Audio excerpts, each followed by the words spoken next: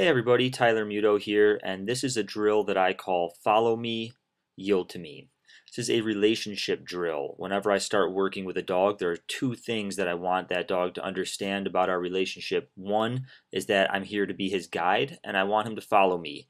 Two is that I have to be his leader, and I need to know that he will respect my leadership and yield to me when necessary.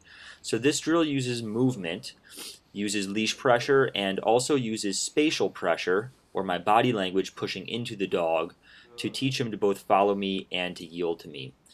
This dog here is named Polo. This is my first time working with Polo, and he came in due to some aggression issues towards his own family members. He's actually caused some very serious bites, so he definitely has some relationship issues. You're going to notice on these left-hand turns that I'm making that he keeps attempting to dart out in front of me. It'll be more clear in a second. He's a little bit pushy. He doesn't really want to respect my personal space as I'm moving in his direction. Right here you can see it very clearly, and that's just a sign of the relationship imbalance that is going on in this dog's mind. So that's the importance of the yield to me portion of this. The follow me portion is going to happen when I move away from him and I use leash pressure to teach him to follow my lead. So when he's not following my lead, he feels pressure on the leash. When he is following my lead, that pressure goes away. So this is a lot of patterns in movement, and every movement I'm making is in a response to the dog. The pushier he's being, the harder I'm going to cut into him on these left-hand turns, and the more quickly I'll move. And then as he kind of surrenders and yields to me, I release that pressure by opening up my movement and moving in more of a straight line or a looser curve. So this is pressure on, pressure on, pressure on, and then pressure is going to come off in a moment as he begins to yield to me. Right there, I loosen up and pressure comes off, on again, off again. So this is a exercise that appears very simple, but when you start putting it into application, you'll see it's not quite as easy as it looks. And you really have to be reading the dog at every moment and listening to the dog at every moment and responding to what he's telling you. So he's a little bit pushy right now. You're going to see in a moment that he starts to ease up.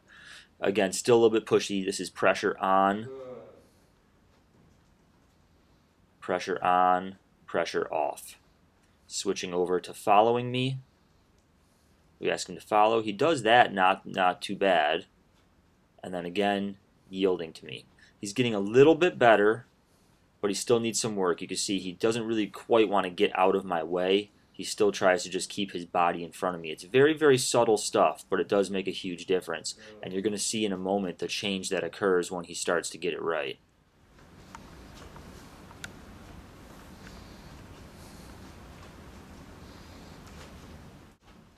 So this is about 5 or 10 minutes into our session, and Polo's really starting to get it. He's still a little bit choppy in his movement. It's not quite as fluid as it's going to be once he really has things click in his head. But you can see he's being a lot more respectful of my space. He's making a lot of eye contact with me, and actually his attitude is changing. He was a little bit stiff in the beginning. Now his little nub of a tail is starting to wag. His mouth is open. He's got a little bit of a smile on. His demeanor is a little bit more relaxed, and he's certainly not trying to dart out in front of me anymore. So he's starting to learn that my personal space is very important to me, and I need him to respect that. And he's also learning that I'm going to show him where I want him to put his body at any given moment in time. So this is a constant dance and a constant conversation that's happening between him and I.